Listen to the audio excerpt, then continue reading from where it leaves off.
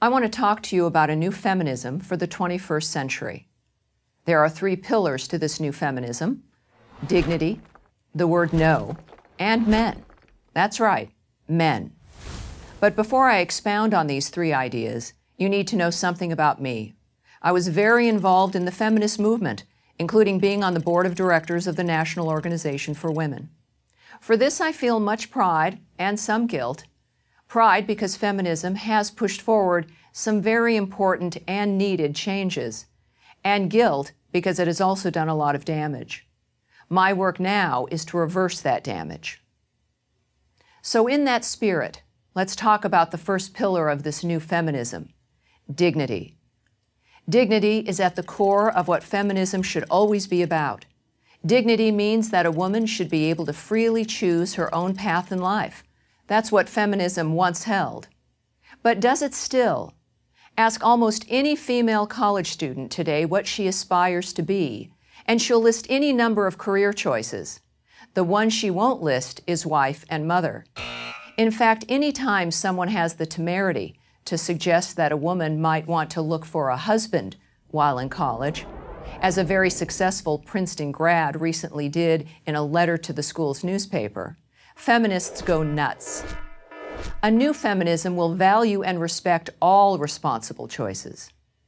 And while we're talking about dignity, I can't think of anything less dignified for women than the feminist belief that in the sexual arena, women are like and therefore ought to act like men. Is this what the truly liberated woman wants? To have casual sex and think nothing of it like men do? That's what feminism aspires to? Sad to say, the answer has too often been yes. So let's add this up. Feminism has downplayed the desire for women to have a family, while at the same time hyping the rewards of career and casual sex. Not exactly a recipe for success or happiness. The second pillar of a new feminism is the word no. It's very much tied in with the first pillar. Throughout history, women have made great use of the word no. No. Of course, many times women said yes when they should have said no, and that's the basis of more than a few classic stories and novels. But this was the exception, not the rule. There is great power in that word no, and women, for the most part, knew how to wield that power. But in the last few decades, they've lost it, and the consequences have been catastrophic. Women who fought not to be treated as sex objects have become more objectified than ever. You see it everywhere, in music videos, on billboards, in the hookup culture on campuses. And now we have the tawdry spectacle of teenage girls sexually pursuing teenage boys the way boys pursued girls. How did this happen? Because feminism began to advocate that women should behave like men.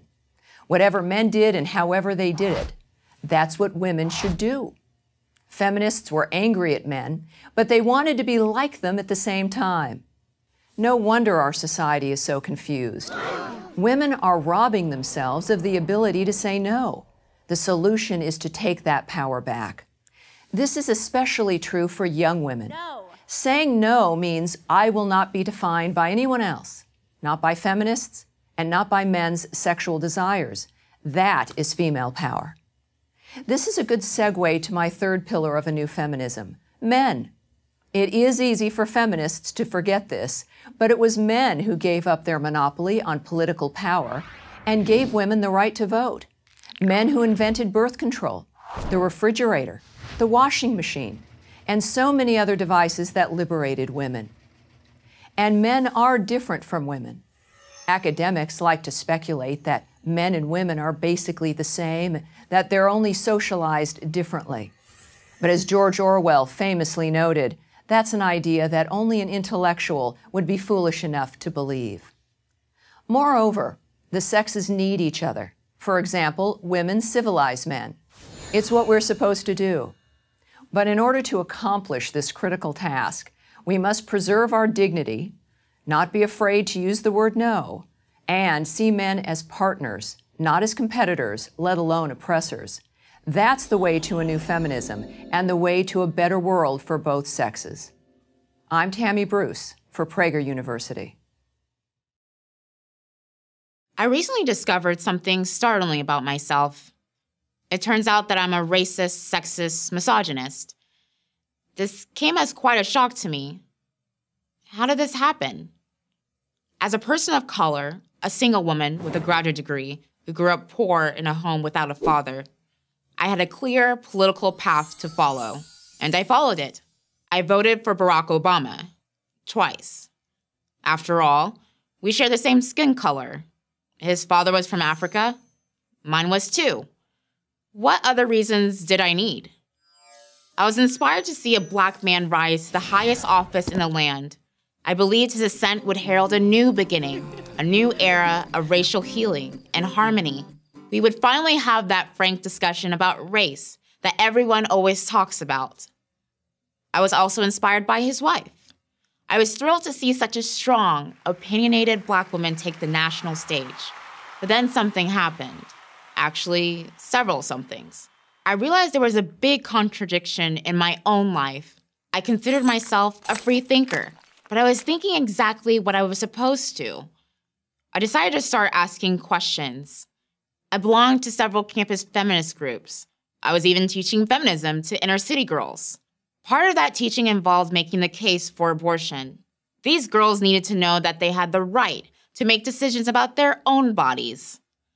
Surely, I thought, that's empowerment.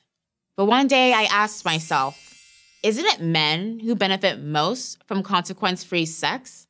Doesn't that give them even more power over women? And of course, abortion certainly doesn't empower the woman it prevents from ever being born. When I began to ask my other feminist friends how they reconcile these issues, they just got angry. I was called anti-woman, even by progressive men. But I'm not anti-woman, I thought. I am a woman. I just don't want to be a weak one. I want to be strong, like Michelle.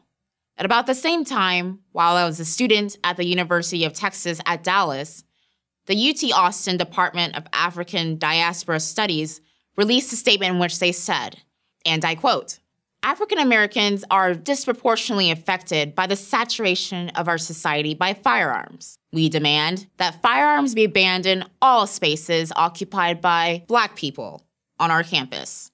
Wait a second, I thought. Why would you want to ban firearms only in Black areas? Doesn't that mean that you either think Black people are more dangerous than other people or less worthy of protection? These questions did not endear me to my progressive friends. I was called a race traitor, even by white people. But I'm not anti-Black. I am Black.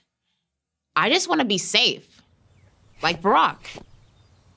I realized I didn't have a good answer. I only had more questions.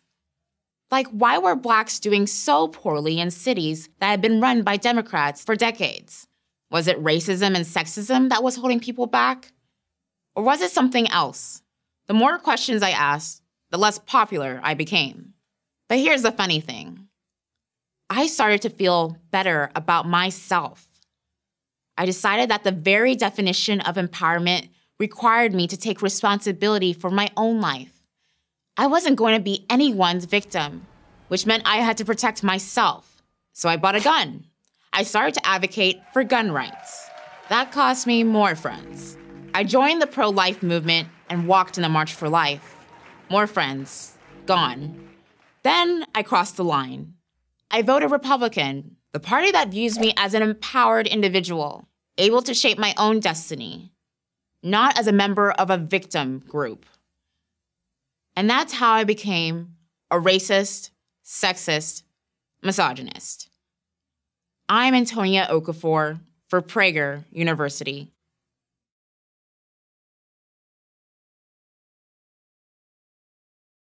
Culture matters. It's the primary source of social progress or regression. Nowhere do we see this more clearly than in the status of women. The Judeo-Christian culture, and perhaps a more upwardly civilization, has produced over time the law codes, language, and material prosperity that have greatly elevated women's status. But this progress is not shared everywhere.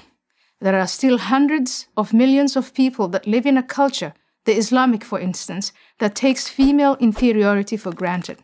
Until recently, these cultures, the Western and the Islamic were for the most part separated, but that is changing, dramatically so. Large numbers of immigrant men from the Middle East, South Asia, and various parts of Africa have brought a different set of values to the West, specifically Europe. More than 1 million arrived in 2015 alone. More are on the way. As a result, crimes against girls and women, groping, harassments, assaults, and rape have risen sharply. These crimes illustrate the stark difference between the Western culture of the victims and that of the perpetrators. Let me be clear, not all immigrant men, or even most, indulge in sex attacks or approve of such attacks. But it's a grave mistake to deny that the value system of the attackers is radically different from the value system of the West. In the West, women are emancipated and sexually autonomous. Religiosity and sexual behavior or sexual restraint is determined by women's individual wishes. The other value system is one in which women are viewed as either commodities, that is, their worth depends on their virginity, or on the level of a prostitute if they're guilty of public immodesty, wearing a short skirt, for example. I do not believe these value systems can coexist. The question is which value system will prevail. Unfortunately, this remains an open question. The current situation in Europe is deeply troubling. Not only are Muslim women within Europe subject to considerable oppression in many ways, such norms now risk spreading to non-Muslim women who face harassment from Muslim men. One would think that Western feminists in the United States and Europe would be very disturbed by this obvious misogyny. But sadly, with few exceptions, this does not appear to be the case. Common among many Western feminists is a type of moral confusion in which women are said to be oppressed everywhere, and that this oppression, in feminist Eve Ensler's words, is exactly the same around the world, in the West, just as in Pakistan, Saudi Arabia, and Iran. To me, this suggests too much moral relativism and an inadequate understanding of Sharia law. It is true that the situation for women in the West is not perfect, but can anyone truly deny that women enjoy greater freedom and opportunities in the United States, France, and Finland than they do in Iran, Pakistan, or Saudi Arabia? Other feminists have also argued that non-Western women do not need saving, and that any suggestion that they need help from Western feminists is insulting and condescending to non-Western women. My perspective is a practical one. Any efforts that help Muslim women, whether they live in the West or under Islamic governments, should be encouraged. Every effort to pressure these governments to change unjust laws should be supported. Western feminists and female Western leaders have a simple choice to make. Either excuse the inexcusable or demand reform in cultures and religious doctrines that continue to oppress women. Nothing illustrates this better than what happened in Cologne, Germany on New Year's Eve 2015. That night, during the city's traditional celebrations, numerous German women, 467 at the last count, reported being sexually harassed or assaulted by men of North African and Arab origin. Within 2 months, 73 suspects had been identified, most of them from North Africa. 12 of them have been linked to sexual crimes. Yet, in response to the attacks, Cologne's feminist mayor Henriette Reker issued an arm's-length guideline to women. Just keep an arm's-length distance between you and a mob of Arab men, she advised Cologne's female population, and you will be fine. Mayor Reker's comments underline the seriousness of the problem. A culture clash is upon us. The first step in resolving it is to unapologetically defend the values that have allowed women to flourish. Feminists with their organizations, networks, and lobbying power need to be on the front lines of this battle. Their relevance depends on it. And so does the well-being of countless women, Western and non-Western. I'm Ayaan Hirsi Ali of Harvard University for Prager University. If for the same work women only make 77 cents for every dollar a man makes, why don't businesses hire only women? Wages are the biggest expense for most businesses, so hiring only women would reduce costs by nearly a quarter, and that would go right to the bottom line. Don't businesses want to be profitable? Or are they really just bad at math? Well, actually, it's the feminists, celebrities, and politicians spreading this wage gap myth who have the math problem. Here's why. The 77 cents on the dollar statistic is calculated by dividing the median earnings of all women working full-time by the median earnings of all men working full-time. In other words, if the average income of all men is, say, $40,000 a year, and the average annual income of all women is, say, $30,800, that would mean that women earn 77 cents for every dollar a man earns. 30,800 divided by 40,000 equals 0.77. But these calculations don't reveal a gender wage injustice because they don't take into account occupation, position, education, or hours worked per week. Even a study by the American Association of University Women, a feminist organization, shows that the actual wage gap shrinks to only 6.6 cents when you factor in different choices men and women make. And the key word here is choice. The small wage gap that does exist has nothing to do with paying women less, let alone with sexism. It has to do with differences in individual career choices that men and women make. In 2009, the U.S. Department of Labor released a paper that examined more than 50 peer-reviewed studies and concluded that the oft-cited 23-cent wage gap may be almost entirely the result of individual choices being made by both male and female workers. Well, let's look at some of those choices. Georgetown University compiled a list of the 5 best-paying college majors and the percentage of men and women majoring in those fields. Number 1 best-paying major, petroleum engineering, 87% male. Number 2, pharmaceutical sciences, 48% male. 3, mathematics and computer science, 67% male. 4, aerospace engineering, 88% male. 5, chemical engineering, 72% male. Notice that women outrepresent men in only one of the 5 top-paying majors by only a few percentage points. Now consider the same study's list of the 5 worst-paying college majors. Number 1, counseling and psychology, 74% female. 2, early childhood education, 97% female. 3, theology and religious vocations, 66% male. 4, human services and community organization, 81% female. And 5, social work, 88% female. Here, it's the women who lead in all but one category. Even within the same profession, men and women make different career choices that impact how much money they make.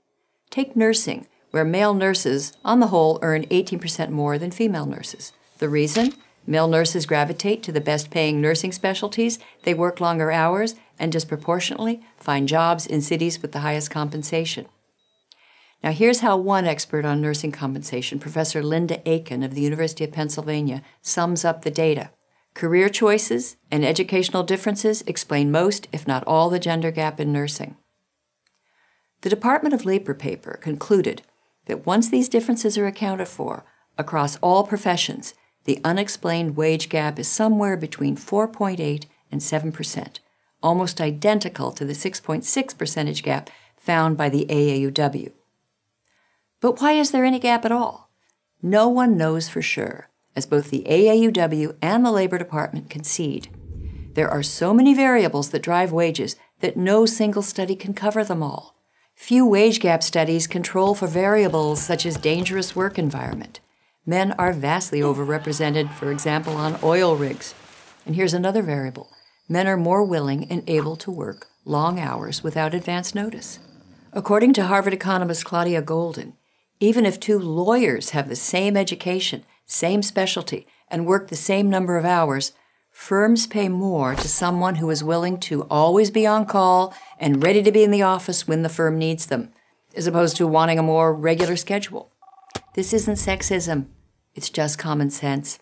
With more realistic categories and definitions, whatever wage gap remains would certainly narrow to the point of vanishing. So it seems that business leaders aren't bad at math simply because they don't only hire women. Those who claim that for the same work, women earn 77 cents on the dollar compared to men, on the other hand, are not merely bad at math, but at telling the truth. I'm Christina Hoff Sommers of the American Enterprise Institute for Prager University. Are American college campuses rape cultures? Are they dangerous places where sexual assaults against women are happening at an alarming rate? According to many gender activists, academics, and politicians, the answer is yes. Here's what the Vice President of the United States, Joe Biden, said in 2014. We know the numbers. 1 in 5 of every one of those young women who is dropped off for that first day of school before they finish school will be assaulted in her college years. Let's take a closer look at the Vice President's claim. Rape is a horrific crime, and rapists are rightfully despised. We have strict laws against sexual assault that everyone wants to see enforced. But while rape is certainly a very serious problem, there is simply no evidence of a national campus rape epidemic, and there is certainly no evidence that sexual violence is a cultural norm in 21st century America. In fact, rates of rape in the U.S. are very low, and they've been declining for decades. Why would it be any different on a college campus? Where then does the 1 in 5 rate that Vice President Biden cites come from? Well, it turns out it comes from a study conducted over the internet at 2 large universities, one in the Midwest and one in the South. The survey was anonymous, no one's claims were verified, and terms were not clearly defined. In round numbers, a total of 5,000 women participated. Based on their responses, the authors, not the participants, determined that 1,000 had been victims of some type of non-consensual or unwanted sexual contact. And voila! From one vaguely worded, unscientific survey, we suddenly arrive at a rape culture on college campuses. Tellingly, the study authors have since explicitly stated that it's inappropriate to use their survey to make that claim. Much more comprehensive data from the U.S. Bureau of Justice Statistics, or BJS, estimates that about 1 in 52.6 college women will be victims of rape or sexual assault over the course of 4 years. That's far too many, but it's a long way from 1 in 5. The same BJS data also reveal that women in college are safer from rape than college-aged women who are not enrolled in college. But the truth doesn't serve the purposes of feminist activists or vote-seeking politicians. Lies work much better, and the 1 in 5 claim is tantamount to a lie. Here are just a few examples of what this lie has wrought. At Scripps College, Pulitzer Prize-winning commentator George Will was disinvited from giving a speech. The reason? He had dared to question the rape culture mantra in a column he wrote. At the all-women Wellesley College, students demanded that the administration remove a campus sculpture of a sleepwalking man wearing only underpants. Why? Well, because the image of a nearly naked male could trigger memories of sexual assault for victims. According to Harvard Law professor Jeannie Suk, students now ask teachers not to include questions about rape law on exams for fear that such disturbing questions might cause them to perform less well. And at Brown University, students were so traumatized by a debate on the subject of campus sexual assault that activists organized a safe room equipped with coloring books, Play-Doh, calming music, and a video of frolicking puppies. No less absurd are the attempts by colleges and legislators to cure this non-existent plague. In California and New York, students now have to live by so-called affirmative consent laws. The California law says that affirmative consent by all parties must be ongoing throughout a sexual activity, while the New York law says that silence or lack of resistance in and of itself does not demonstrate consent. Confused? Pity the poor college students who have to figure this out. If it wasn't so serious, it would be laughable. But it's not funny to a growing number of young men who find themselves accused of sexual assault, publicly shamed, and then brought before campus judicial panels that are guided by rape culture theory. In such proceedings, due process is an afterthought. It's guilty because accused. But here's the best way to prove that the 1 in 5 number is phony. Ask yourself this question. Would you send your daughter to a place for 4 years where there was a 20% chance she would be raped or sexually assaulted? Of course not. Good rarely, if ever, comes from lies. The 1 in 5 rape culture lie is no exception. I'm Caroline Kitchens of the American Enterprise Institute for Prager University. Do you want equality between men and women? I do, which is why I own a gun. My Glock 43 is my equalizer. Too NRA for you? Then let's take a step back and think about this. I will start with this premise. Men are physically stronger than women. I know, even this is controversial these days, but men have more muscle mass and greater bone density. They run faster and punch harder. It's called biology. If a woman is going to protect herself against a man who intends to do her serious harm, she needs to even the odds. And what's the best way for her to do that? Own a gun and know how to use it. Given this, you would think that feminists would be lining up in front of gun shops, spending quality time at the shooting range, and filing for concealed carry permits. But when was the last time you heard a feminist speak out for women owning guns? You haven't, because feminists aren't for gun ownership, they're for taking guns away from women. Well, you might say, if no one owned a gun, then everybody would be safer. Yes, and it would be nice if cheesecake was a diet food. There are over 300 million guns in the United States, and that's not going to change anytime soon. But even if we could build a giant magnet, fly it across the country, and snap up every gun, it wouldn't much matter to women's safety. In Great Britain, where it's almost impossible to get a gun, a woman is 3 times more likely to be raped than in America, according to a study by David Kopel, a professor of constitutional law at Denver University. Here's another telling comparison between gun-free UK and gun-owning US. In the United States, only about 13% of home burglaries take place when the occupants are home. But in the UK, almost 60% do. Professor Kopel explains the disparity. American burglars avoid occupied homes because of the risk of getting shot. English burglars prefer occupied homes because there will be wallets and purses with cash. And by the way, an assailant doesn't need a gun to be dangerous. What do you do if you're a woman and a man comes at you with a knife, or just his bare hands? If you want to depend on pepper spray or a whistle, okay. But I think your finger on the trigger of a gun would be more effective. Take the example of mail carrier Catherine Latta. After she had been assaulted and raped by her ex-boyfriend, Latta tried to purchase a firearm. She was told it might take a month to get a permit. "I'll be dead by then," she recalls telling the clerk. That afternoon, she went to a rough part of town and bought a handgun. 5 hours later, her ex-boyfriend attacked her outside of her home. She shot him in self-defense and saved her life. I should add that firing a gun is very rare. Just carrying it, let alone brandishing it, is a deterrent. And isn't that the issue? Personal safety? How is a woman supposed to defend herself? What if an intruder breaks into her home? Liberal TV personality Sherry Shepherd answered this question a few years ago. At 1 a.m, the alarm in our house went off, Shepherd told her co-host on the popular daytime show, The View. As the alarm blared, her husband, Sal, went downstairs to look around.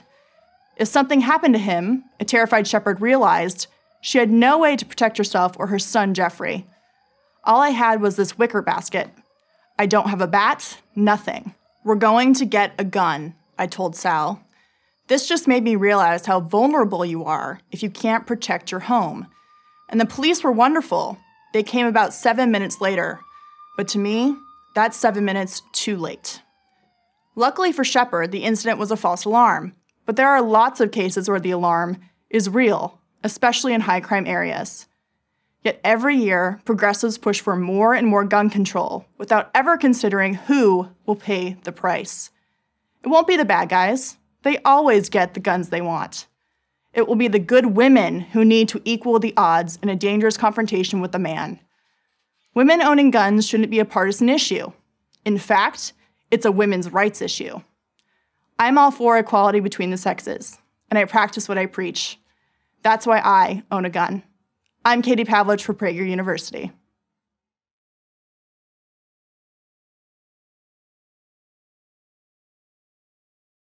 Rape, murder, war. They all have one thing in common. Men. Aggression, violence, ambition unchecked by conscience, all the stuff of toxic masculinity, right? And the solution is obvious. Make men less toxic. Make men less masculine. Make men more like women. But I'm here to tell you that that way of thinking is not only wrong, it's dangerous. Here's why. When you try to make men more like women, you don't get less toxic masculinity. You get more. Why? Because bad men don't become good when they stop being men. They become good when they stop being bad. Aggression, violence, and unbridled ambition can't be eliminated from the male psyche. They can only be harnessed. And when they are harnessed, they are tools for good, not for harm. The same masculine traits that bring destruction also defeat tyranny. The traits that foster greed also build economies. The traits that drive men to take foolish risks also drive men to take heroic risks. The answer to toxic masculinity isn't less masculinity. It's better masculinity. And we know what that looks like. It's a young man opening the door for a girl on their first date. It's a father working long hours to provide for his family. It's a soldier risking his life to defend his country. The growing problem in today's society isn't that men are too masculine.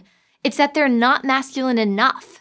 When men embrace their masculinity in a way that is healthy and productive, they are leaders, warriors, and heroes. When they deny their masculinity, they run away from responsibilities, leaving destruction and despair in their wake. The consequences can be seen everywhere. 1 in 4 fathers now lives apart from his children. And children who grow up without a dad are generally more depressed than their peers who have a mother and a father. They are at far greater risk for incarceration, teen pregnancy, and poverty. 71% of high school dropouts are fatherless. Of all the rocks upon which we build our lives, family is the most important. And we are called to recognize and honor how critical every father is to that foundation. That was said by then-Senator Barack Obama in 2008. If we are honest with ourselves, he went on, we'll admit that too many fathers are missing from too many lives and too many homes. As much as we try to deny the need for real masculine strength in society, there's no denying its necessity. Healthy families and strong communities depend on the leadership and bravery of good men. Yet, the current trend is to feminize young men in the hopes of achieving some utopian notion of equality and peace. And it starts at the earliest ages. In the school classroom, boys are invariably the problem. On the playground, aggressive games like dodgeball have long been banished. We tell young men that their intrinsic desire to compete is wrong. Everybody gets a trophy. Don't run up the score. This anti-male tilt continues on through higher education and into the workplace. It has created millions of tentative men, unhappy women, and confused boys and girls. Here's a secret that every woman knows. Women want real men. Men they can count on and, yes, look up to. No amount of feminist theory will change that. I don't know any woman at any age who is attracted to a passive man who looks to her to be his provider, protector, and leader. Every woman I know wants a strong, responsible man. That's not a consequence of a social construct or cultural pressure. It's innate. The devaluation of masculinity won't end well because feminine, passive men don't stop evil.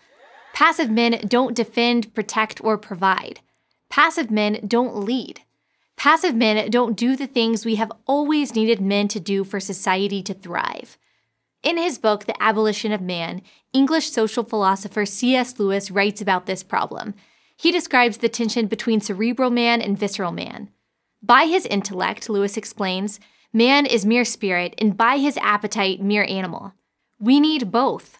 Take away one, and you're left with a man who's either weak or wicked. And in a world of wickedness, weak men are nothing more than enablers of wicked men. Rape, murder, war. They all have 2 things in common. Bad men who do the raping, murdering, and warring, and weak men who won't stop them. We need good men who will. It's not masculinity that's toxic. It's the lack of it. I'm Allie Stuckey for Prager University. Have you ever pushed a beach ball underwater? What happens? It pops right back up. Because of its nature, a beach ball will not stay submerged. The same is true for men and women. Each has a distinct nature that will always rise to the surface. Simply put, men and women are different. They look different. They have different body parts, different biology, different hormones. They express emotions differently. They have different needs and desires. Now, if you told that to your great-grandmother who never went to college, never used an iPhone, never used social media, she would have asked, "Why are you telling me something so obvious?" But if you said the same thing to a graduate student in sociology or anthropology, let alone gender studies, they'd say you were wrong. Men and women are basically the same, the grad student would say. Sexuality exists on a spectrum. It's determined by people's internal feelings. Between Great Granny and the gender studies PhD, I'm going with Granny and her common sense. To believe that men and women are basically the same is to believe a delusion. A delusion is a belief that contradicts reality. You can say you're Napoleon, but that doesn't make you Napoleon. You can try to socialize girls into behaving like boys or boys into behaving like girls, but it won't work. You can push the beach ball underwater, but not for long. New York pediatrician George Lazarus tells the story of a couple who didn't want their young daughter to conform to the usual pink and blue stereotype. So they bought her a set of toy trucks. The father went to her room to check on her, and she told him to be quiet. The trucks were sleeping. A similar story about his twin daughters pretending their daddy truck was carrying the baby truck was told by the former president of Harvard University, Lawrence Summers. Give a little boy a truck, or just about any other object, and sooner or later, he will turn it into a weapon. That's reality. Believing delusions makes people say and do foolish, self-destructive things. Here's an example. If men and women are basically the same, they want the same things from sex, right? But this isn't true. Women tend to be far more selective about partners with whom they choose to be intimate. That's female nature. Men tend to be, shall we say, far less discerning. That's male nature. Once, this was considered common sense. Nobody had to go to graduate school or do an academic study to figure it out. But now everything is upside down. We're trying to push the beach ball underwater. Today, male and female college students who, 50 years ago, lived in separate buildings and had supervised curfews, now share the same dorm rooms and even the same bathrooms. And sex, well, it's just another form of college entertainment. It means nothing and has no consequences, emotionally, psychologically, or physically. But certainly, as far as most women are concerned, this just isn't true. If sex doesn't mean anything, why would any woman feel violated by an uninvited touch? Do you think a man whose leg is touched by a woman he doesn't know feels as violated as a woman does when her leg is touched by a man she doesn't know? If sex doesn't mean anything, why did Jennifer Lawrence say to The Hollywood Reporter after filming an intimate scene with her co-star Chris Pratt in the movie Passengers, "I knew it was my job, but I couldn't tell my stomach that. That was the most vulnerable I've ever been." She felt vulnerable in that scene, but not in others, because she knows even acting out in a movie scene, sex is a big deal. That's one of the many reasons it has traditionally been confined to marriage, and why experience and research shows that sex within marriage is more satisfying emotionally, psychologically, and physically, not to mention spiritually, than sex outside of marriage. Anyone who tells you that men and women are basically the same and that sex means as little to women as it can to many men is not telling you the truth. They're making stuff up. They're pushing an agenda. Theirs, not yours. So trust Granny, trust common sense, and remember the beach ball. I'm Sean McDowell, Associate Professor of Theology and Philosophy at Biola University for Prager University. After years of studying men and women, I've come to realize that a key to a happy relationship with the opposite sex is to recognize that we have two natures. One I call human animal, the other human spirit. Human spirit is the elevated part of us. It enables us to be our best selves. Human animal is the more primitive part, the instinctive part that lashes out, often in response to a primal fear of scarcity or competition. When that happens, I call it an attack of human animal. It's a cavewoman or caveman attack. And what happens is that there's literally an eclipse of human spirit.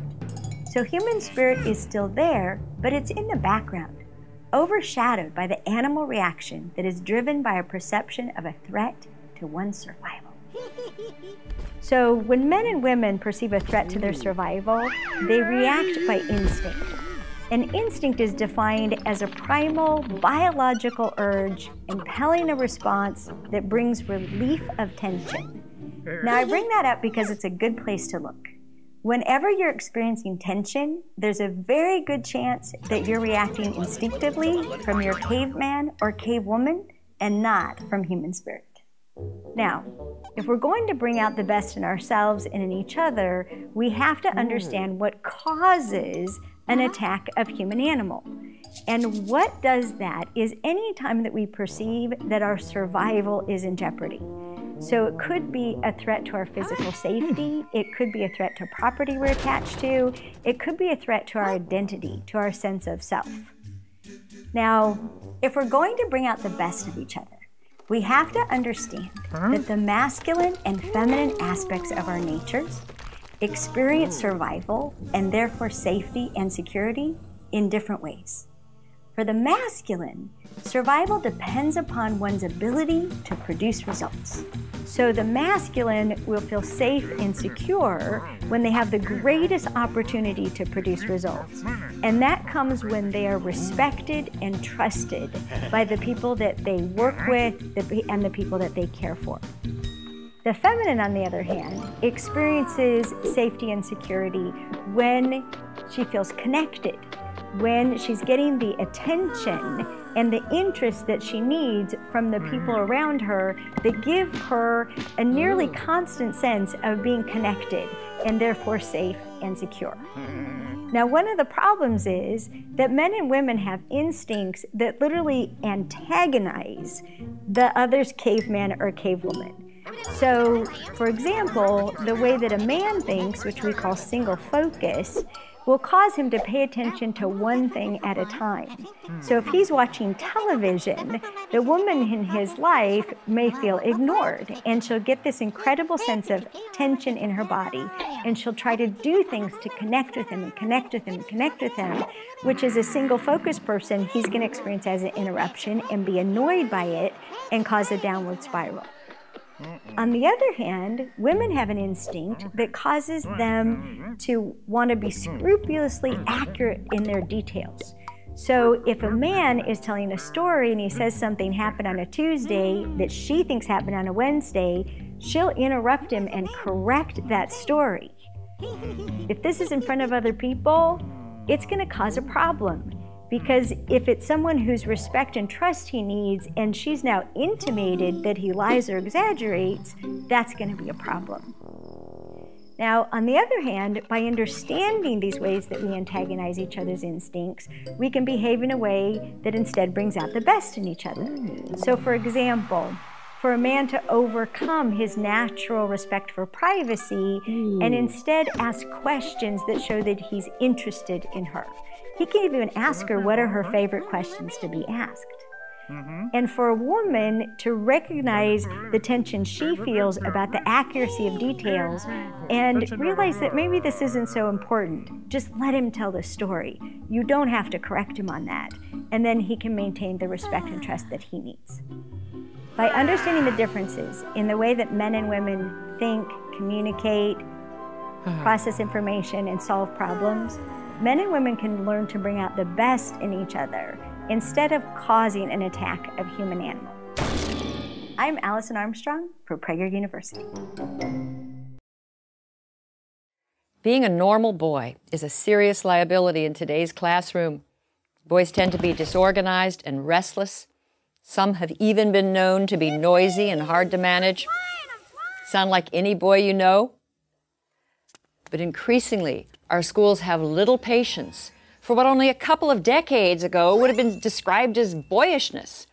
As psychologist Michael Thompson has aptly observed, girls' behavior is the gold standard in schools. Boys are treated like defective girls. Now, as a result, these defective girls are not faring well academically. Compared with girls, boys earn lower grades, they win fewer honors, they're far less likely to go to college. Boys are languishing academically while girls are prospering. In an ever more knowledge-based economy, this is not a recipe for a successful society. We need to start thinking about how we can make our grade school classrooms more boy-friendly. Well, here are 4 reforms that would make a very good start. 1, turn boys into readers. In all age groups, across all ethnic lines, boys score lower than girls on national reading tests. Good reading skills, need I say, are critical to academic and workplace success. A major study in the UK discovered, not surprisingly, that girls prefer fiction, magazines, and poetry, while boys prefer comics and nonfiction. Boys whose eyes glaze over if forced to read Little House on the Prairie may be riveted by the Guinness Book of Records. Cool. Boys will read if given materials that interest them. If you're looking for suggestions for books that have proved irresistible to boys, go to guysread.com. 2, inspire the male imagination. Celebrated writing instructor Ralph Fletcher contends that too many teachers take what is called the confessional poet as the classroom ideal. Personal narratives full of emotions and self-disclosure. These are stories girls commonly write, and these are prized, whereas action stories describing, say, a skateboard competition or a monster devouring a city, these are not. I recently read about a 3rd grader in Southern California named Justin who loved science fiction, pirates, and battles. Well, an alarmed teacher summoned his parents to school to discuss the picture the 8-year-old had drawn of a sword fight, which included several decapitated heads. The teacher expressed grave concern about Justin's values. The boy's father was astonished, not by his son's drawing, which to him was typical boy stuff, but by the teacher's overwrought and female-centered reaction. If boys are constantly subject to disapproval for their interests and enthusiasms, they're likely to become disengaged and lag further behind.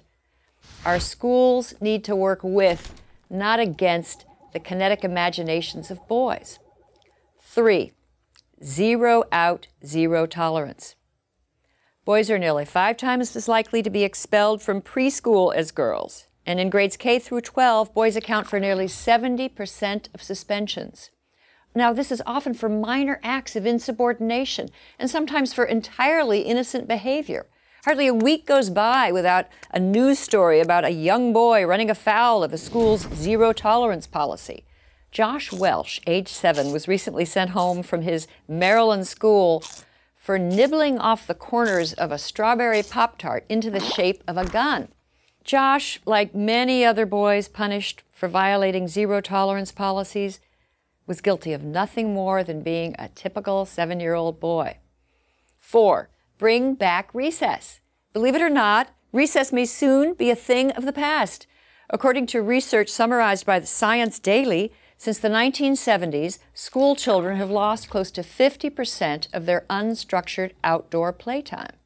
And much-loved games have vanished from schoolyards. In schools throughout the country, games like dodgeball, Red Rover, even tag have all but disappeared, too damaging to self-esteem or too violent being the usual excuse. One popular classroom guide suggests tug of war be replaced with tug of peace. Boys need to work off their energy. They need to be free to play games they enjoy, and keeping them cooped up and inside all day will not help them learn. As our schools become more feeling-centered, more competition-free, more sedentary, they move further away from the needs of boys. We need to reverse the boy-averse trends. Male underachievement is everyone's concern. These are our sons. These are the young men with whom our daughters will build a future. If boys are in trouble, so are we all. I'm Christina Hoff Summers at the American Enterprise Institute for Prager University. I am an anti-feminist. Feminism is a mean-spirited, small-minded, and oppressive philosophy that can poison relations between the sexes, relations which for most of us provide some of life's deepest pleasures and consolations. Feminism has attempted to bully us all into accepting an obvious lie. The lie that men and women have the same powers, talents, proclivities, and desires, and that consequently, any discrepancy in their professional paths is due to bigotry and must be corrected by force of culture and law. By shoving that lie down our throats, feminism has made both men and women less happy and less free. Now, I'm going to have to speak in generalities, and I understand there are all kinds of exceptions to what I'm about to say. But the generalities remain generally valid. Feminism denigrates masculinity in men by relentlessly calling us toxic for our flaws, rather than appreciating our natural qualities of energy, risk-taking, and leadership. But it also denigrates femininity in women, working to replace most women's commitment to relationship and child-rearing with male obsessions, such as career status and strength. What's the result? Take a look at the quintessential feminist icon, Rosie the Riveter, flexing her muscle. The truth is, any man of the same size and fitness can make a bigger, stronger muscle than Rosie can. By herding women away from their feminine natures, feminism seeks to transform them from first-rate women into second-rate men. Now, perhaps you'll protest. Isn't feminism simply the idea that women have the same human rights as men? No, it isn't. That philosophy is called classical liberalism, which holds that we are all equally endowed by God with the inalienable rights to life, liberty, and the pursuit of happiness. But wait, doesn't the Declaration of Independence say that all men are created equal? Yes, classical liberalism was an idea conceived by and largely for Christian white men. But, like all ideas, good and bad, classical liberalism has evolved over time according to its internal logic, so it now includes all races and both sexes. Good job, Christian white men. Thanks for the great idea. As its excuse for the damage it does to our lives, feminism has developed the historical mythology that men have oppressed women and now must be suppressed in their turn to even things out. Let me propose a different narrative that has the advantage of possibly being true. Insofar as men and women are physical creations, their central purpose is the production of more human beings. Women are therefore fashioned in body and mind to make and nurture children, and men to protect and support those children during their relatively long maturation period. All societies shape themselves around these necessities. They created structures that formalized gender roles and attempted to ensure the paternity of children so that men would care for their own. In many societies, these structures became increasingly ritualistic and oppressive for women. But the opposite happened in the Christian West. Why? Take a look at your Bible, Proverbs 31. The biblical ideal of a good woman is not only strong, kind, and wise, she's also a creative and economic dynamo. Christianity sanctified motherhood in the person of Mary and celebrated women's fortitude and virtue in the female saints. The Church created a version of marriage intended to protect women and designed the philosophy of chivalry, which instructed men to use their superior strength for women, not against them. Individuals can be incredibly abusive to one another, men and women both. But over time, Christendom tended to elevate, protect, and ultimately include women as women in the great enterprise of Western civilization. Now, the developments of modernity have created special challenges for women. Industry removed clothing and food production from the home to the factory, and thus deprived homemakers of their traditional businesses. Children lost their monetary value to parents by leaving home to fend for themselves. So, while motherhood and homemaking remain the most important spiritual activities of humankind, modernity has stripped those enterprises of their former economic power. But in a Western civilization dedicated to equal rights, these challenges come along with fresh opportunities. New technologies and effective birth control allow individual women to tailor gender roles to their personal liking or abandon them altogether.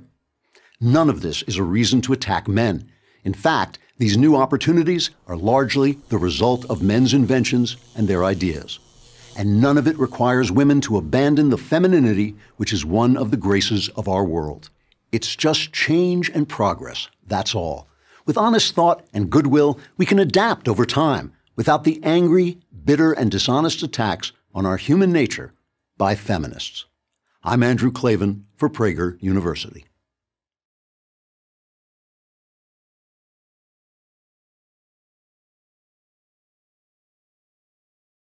The bigger the government, the better for women. Is that statement true or false? Well, if party affiliation is any indicator, most women under the age of 40 would say true. Young women, especially single women, are among the left's most loyal supporters. This isn't surprising, given that programs like government-subsidized childcare and government-mandated paid family leave sound like things that make life better for women. But do they really? Most European governments provide subsidies that allow women to stay home for months, even years, following the birth of a child. And some European countries require employers to offer female employees part-time and flexible work arrangements. So have European women benefited from these programs? The answer is no, unless you think lower wages, fewer jobs, and fewer management opportunities benefit women. Why is this the case? Because these supposedly women-friendly government mandates change the way businesses evaluate female employees. It encourages companies to assume that women will not only cost them more, but that they'll be less productive than men. Spain is a good example. In 1999, that country passed a law giving women with young children the right to work reduced hours. But a study by economists at the IE Business School in Madrid and at Queens College of the City University of New York found that women paid a big price in lost opportunities. Companies were less likely to hire women of childbearing age, less likely to promote them, and more likely to dismiss them compared with men. When Chile tried similar policies, similar outcomes resulted. In the words of Maria Prada, an economist for the Inter-American Development Bank, the purpose of the law was to help women participate in the labor force and achieve more work-family balance, and it's doing the opposite. A study of 22 countries by 2 Cornell economists showed that in countries with the most extensive benefits for women, women are more likely to be in dead-end jobs and less likely to become managers or top executives. This is because once the government mandates additional benefits for women, employers place them on the mommy track, meaning they assume women will want to work fewer hours, whether that's true or not. This might explain why, in the United States, where these benefits are not mandated, women account for more than 40% of senior managers, while in more progressive Europe, that number is a little over 30%. But big government doesn't throw obstacles only at women trying to get ahead. It throws obstacles at women struggling to get by. Here, we don't have to go to Europe to find examples. There are plenty in the United States. Take the issue of occupational licenses, government regulations requiring a license to pursue particular professions. Sure, people operating dangerous and complex equipment should have to get special training, take tests, and be licensed. But why are occupational licenses required for hair shampooers and braiders? In some states, licenses are even required for interior designers and florists. Getting licenses can require hundreds of hours of schooling and entail major fees. That's not about protecting consumers or public safety. That's a source of revenue for city and state governments and a way for some politically powerful lobby groups to keep out competition. And since more women obtain occupational licenses than men, women are disproportionately hurt. So what's the solution? Less government, not more. Since 2017, a combination of tax cuts and deregulation, meaning less government, have been a boon for women. Women's weekly median earnings have gone up by almost 5%. The unemployment rate for women has fallen to 3.4%, a historic low. And more women are starting businesses than ever before. Between 2017 and 2018, women started almost 2,000 businesses a day. Right now, there are an estimated 12.3 million women-owned businesses, a 6% increase since 2016. And here's the topper. Since 2017, more and more businesses have voluntarily offered family benefits to employees. Why? Because the more companies have to compete for workers, the more benefits workers receive. That's how the free market works, and the opposite of how big government works. The free market, it turns out, does a much better job at creating opportunities for women than big government does. This not only means better jobs and better pay for women, but also the chance to craft the lives they actually want. After all, not every woman needs or values a generous childcare package. But when the government mandates benefits, they become, in effect, taxes that every woman and man has to pay. The bigger the government, the better for women? You might want to rethink that one. I'm Carrie Lucas, president of Independent Women's Forum for Prager University.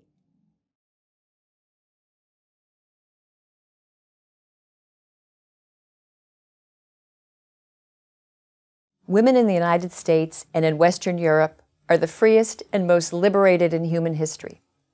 In many ways, they are not merely doing as well as men, they are doing better. Women's emancipation is one of the glories of Western civilization and one of the great chapters in the history of freedom.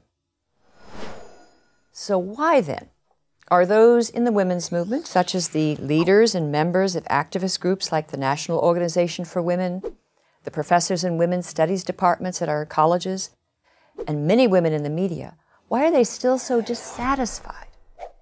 These feminists hardly acknowledge women's progress. Yes, they concede that some advances have been made, but the fact that most women reject their activist brand of feminism and think of themselves as free is, for this crowd, proof of just how entrenched patriarchy and inequality truly are. Women are so oppressed, they don't even know it. Year after year, these activists make claims about women in violence, women in depression, women in eating disorders, women in workplace injustice, to support their views.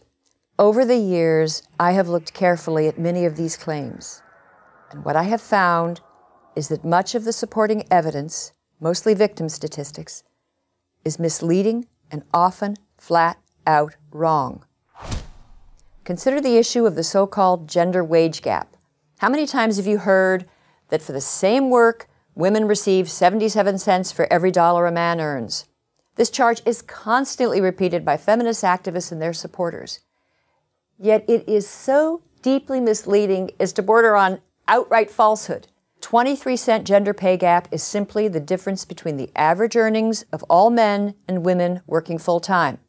It does not take account for differences in occupations, positions, education, job tenure, or hours worked per week. Now, wage gap activists and groups like the American Association of University Women or the National Women's Law Center, they say, no, even when you control for these factors, women still earn less. Well, it always turns out that they have omitted one or two crucial data points. Take the case of doctors. On the surface, it looks like female physicians are clearly victims of wage discrimination. They appear to earn less for the same work. But dig a little deeper beneath the surface, and you find that women are far more likely than men to enter lower-paying specialties like pediatrics or family medicine than higher-paying cardiology or anesthesiology. They are also more likely to work part-time. And even women who work full-time put in about 7% fewer hours than men. Women physicians are also far more likely to take long leaves of absence, usually to start a family. Now, there are exceptions, but most workplace pay gaps narrow to the point of vanishing when one accounts for all of these relevant factors. Now, how do the women's advocacy groups react to this? They insist that women's choices are not truly free. Women who decide, say, to stay home with children or to work fewer hours or to become pediatricians rather than heart surgeons are held back by invisible barriers or internalized oppression. According to the National Organization for Women, powerful sexist stereotypes steer women and men toward different educational training and career paths and family roles. But is it really social conditioning that explains women's vocational preferences and their special attachment to children? Perhaps in the pursuit of happiness, men and women take somewhat different paths. And isn't it more than a little patronizing to suggest that most American women are not free, they're not self-determining human beings? And here is common sense proof that the male-female wage gap is untrue. If it were really true that an employer could get away with paying Jill less than Jack for the exact same work, wouldn't most employers fire as many of their male employees as possible and replace them with females and enjoy a huge market advantage? As a regular campus lecturer, I routinely encounter students who have fully accepted the feminist propaganda. American college women are arguably the most fortunate, liberated beings on the planet, yet in their feminist theory classes, they're likely to learn that they are put upon and tyrannized by men. And the more elite the school, the more advanced the degree, the more likely they are to take such feminist propaganda seriously. But this doesn't have to continue. The time has come for young women to take back feminism, reform it, correct its excesses, repudiate the victim propaganda, get rid of the women are from Venus, men are from hell storylines, and begin the arduous task of correcting almost 3 decades of feminist misinformation. And women who are plagued by workplace injustice or sexual violence will be best helped by truth and solid research, not by hysteria and hype. And as a final piece of personal advice for young women, appreciate and make good use of the unprecedented freedom that you have. I'm Christina Hoff Sommers of the American Enterprise Institute for Prager University. You probably think your opinions matter. You probably think you're an individual with unique experiences, thoughts, and ambitions. Well, I hate to break it to you, but according to current leftist orthodoxy, you're wrong. You see, your opinion only matters relative to your identity and where that identity ranks on the hierarchy of intersectionality. If you're now thinking, what the hell are you talking about? You haven't spent much time on a modern college campus.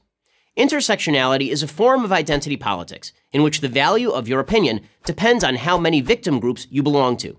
At the bottom of the totem pole is the person everybody loves to hate, the straight white male. And who's at the top? Well, it's very hard to say because new groups claim victim status all the time. No one can keep track. So, how does this intersectionality thing play out? Something like this. Let's say you're a gay white woman.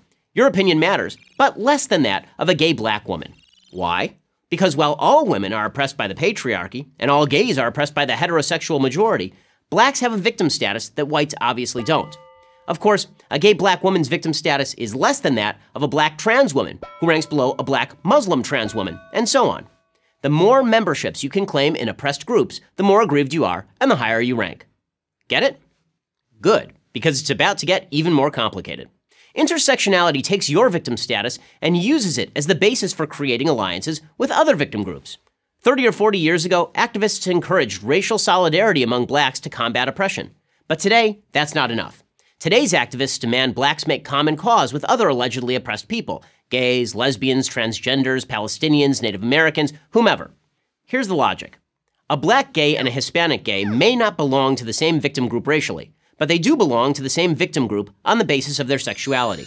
By focusing on the places where various victim identities intersect, intersectionality creates a united us versus them paradigm, righteous victims rising up together to fight the oppressor, those dreaded straight white men. This explains why at a rally protesting the treatment of Palestinians by Israel, you might see a contingent of lesbian activists. That's intersectionality at work. They're so united by their victim status that it doesn't matter if Islamists throw gays off of buildings or murder female family members who defy their father's wishes. Victim solidarity trumps all other considerations. The term intersectionality was coined by Kimberly Crenshaw, a professor of law at Columbia University. She explains that intersectionality was my attempt to make feminism, anti-racist activism, and anti-discrimination law do what I thought they should, highlight the multiple avenues through which racial and gender oppression were experienced. To Crenshaw, America is a terrible place full of victim groups, each with their particular set of grievances. Why shouldn't these victim groups get together and form a political coalition unified by the belief that the majority society has harmed them? That some professor tucked away in an ivory tower would come up with this nonsense is not surprising. What is surprising and disturbing is that so many people actually go along with it. America is the most open, least racist nation on the planet. That Professor Crenshaw is free to spin her nonsensical theories and get paid well for it should offer adequate proof of that. And since when do you have to live someone's experience in order to understand them? You don't have to live as a slave in order to understand that slavery is cruel and wrong. You don't have to live as a woman in order to recognize the evil of rape. Finally, and most important, intersectionality promotes the biggest hoax of all, that we aren't individuals who are to be judged on the basis of how we act, but are merely members of groups to be judged on the basis of our group identity. In other words, you and I, as individuals with our unique experiences, thoughts, and ambitions, count for nothing. Our racial and sexual identity count for everything. It's hard to imagine an idea less likely to produce a free and equal America than that. But what do I know? I'm just a straight white male. I'm Ben Shapiro for Prager University. Who's the first woman appointed to the Supreme Court? My guess is that most Americans would answer Ruth Bader Ginsburg. She's so famous now that she's often referred to by just her initials, RBG. Elevated to the High Court by President Bill Clinton in 1993, the left-leaning Justice Ginsburg was the subject of not one, but 2 movies in 2018 alone. But she isn't the first female Supreme Court justice. She's the second. The first doesn't have a movie named after her. That's because Sandra Day O'Connor was appointed by a Republican president, Ronald Reagan. We hear a lot about the Year of the Woman, the Women's March, and the war against women. But if the major media, the New York Times, the Washington Post, CNN, CBS, and others, were more interested in accuracy than advocacy, it would be that they are promoting the Year of the Leftist Woman, or the Leftist Women's March. The major media like to pretend that all women think alike and that conservative women are just the exception that proves the rule. But according to a 2018 Pew Research study, about 1/3 of women are Democrats, a little less than 1/3 are Republican, and a little more than 1/3 are independents. So if there are all these conservative women around, how does the media make it seem like they barely exist? They use 3 strategies. The first is omission. If you don't see something, you don't have to deal with it. Open up a glossy magazine. Every liberal woman is glamorized, stylishly dressed, beautifully photographed. Their personal stories are almost always an inspirational version of Joan of Arc. They have overcome overwhelming obstacles to make the world a more compassionate and tolerant place. Glamour magazine recognized 11 Democrat women among their 2018 Women of the Year. No Republican made the cut. First Lady Michelle Obama was on the cover of Vogue 3 times. First Lady and former fashion model Melania Trump? So far, not once. Every now and again, the major media will do a story about a female conservative to balance things out. But let's be honest, it's not balance, it's tokenism. The second strategy the media uses to diminish conservative women is mocking. Making fun of a woman's appearance discounts what she says. You would think the major media would resist this kind of objectification, but they don't, not if the target is a conservative woman. Sarah Huckabee Sanders, the White House press secretary, and Kellyanne Conway, the first woman to run a winning presidential campaign, are routinely belittled for their hair, their eye makeup, or their weight. Their significant accomplishments, in contrast, are rarely acknowledged. Why? Because the media doesn't like their boss, and it treats women who work for him as traitors to their sex. The third strategy the media uses to demean conservative women is labeling. Using stereotypes precludes there being a valid reason for conservative women to hold the positions they do. The major media simply can't accept that conservatives have serious and important reasons for their beliefs, so they have to come up with answers to explain this seeming anomaly to themselves. These women must be racist or self-hating or just weak-minded. Here's how Barbara Streisand put it to the Daily Mail in England. A lot of women vote the way their husbands vote. They don't believe enough in their own thoughts. Labeling, like the strategies of mocking or omission, is just another way to display contempt and demonize conservative women. Its purpose is to persuade you to not treat those being labeled with respect, to ignore their ideas, and to even avoid associating with them. Not surprisingly, the vilification that results discourages a lot of conservative-leaning women from running for political office, or even from speaking up. Who needs that grief? It takes a strong person to swim against the media tide. But here's the thing about swimming against the tide. It makes you stronger.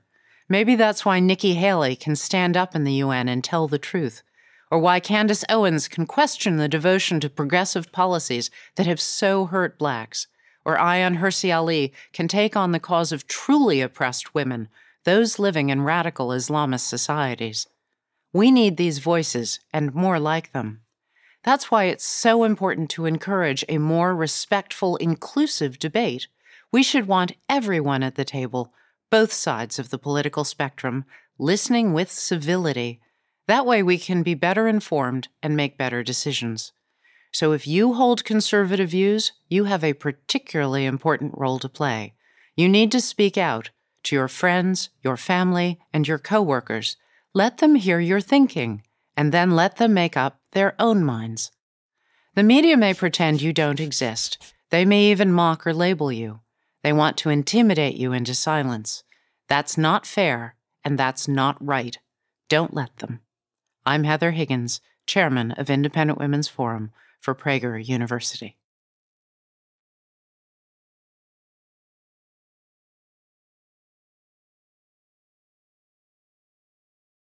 I've been training to be a championship sprinter since I was 8 years old. With the help of my parents, my coaches, and my teammates, I did it. By sophomore year of high school, in 2018, I was one of the top 5 female high school sprinters in Connecticut. But then, one day, I wasn't. At the state championships that year, 2 people passed me, passed all of us girls, literally. They finished first and second in our races, dominating the field. Were they more motivated? Did they train harder? I don't think so. But they did have an edge, a big one we couldn't match. They were biological boys who said they were transgender girls. Do you think that's fair? Males competing against females? Before you make up your mind, let me tell you a bit about what it took for me to become a top female sprinter. It meant training with my team every day after school for at least 2 hours, working to shave fractions of a second off of my time in the 100 and 200 meter dash. It meant not hanging out after school or going out with friends on the weekends. It meant getting up early every Saturday morning and competing all day at a meet. It meant not indulging in any of the things that might cost me my dream. And here's the thing about the 2 biological males that took the top 2 girls' medals in the state of Connecticut. Their times were not even good enough to qualify them to compete in the state championships on the boys' team. Let me say that again in case you missed it. Their times were not good enough to qualify them for the boys' state championships. But 2 years in a row, they won first and second place competing against the girls. All in all, these 2 biological males won 15 women's state championship titles. Some in the media have accused me of being a sore loser. They tell me to run harder. But the biological changes that males go through during puberty are so significant, they gain an insurmountable advantage in strength and in speed. That's why boys always competed against boys and girls against girls. U.S. runner Allison Felix is an inspiration to me. She's the fastest female sprinter in the world. Her lifetime best for the 400 meters is 49.26 seconds.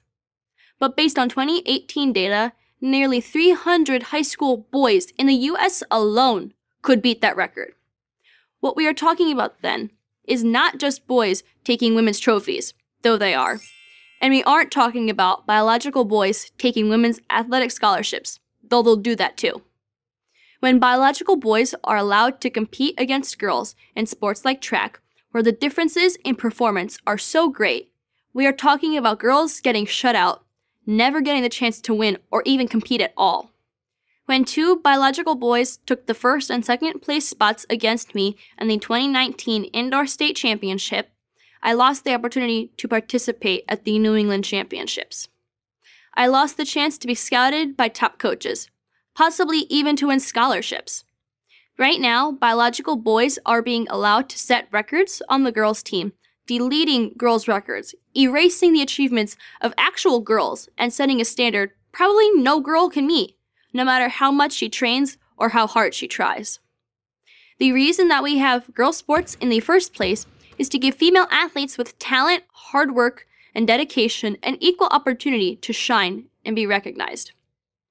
But girls will never have that opportunity if they are forced to compete with biological boys in sports like track and field, softball, volleyball, or basketball. Women fought too hard for too long so girls like me can have the opportunity to compete on a level playing field. Maybe worst of all, when girls try to object, when we point out the truth, that biological differences in strength and speed between boys and girls are massive and real, we're called bigots. Administrators, teachers, coaches, and other students tell us to just keep quiet and take it. We are told a girl's place is to be seen and not heard. Well, we won't be silenced. We are fighting back. With 2 other top female runners in Connecticut, I have filed a federal lawsuit under Title IX to protect the rights of women and girls to a fair competition on a level playing field. Please don't turn your backs on us, America. This isn't about gender identity. It's about fair play. I'm Selena Soul for Prager University. This video was sponsored by Alliance Defending Freedom.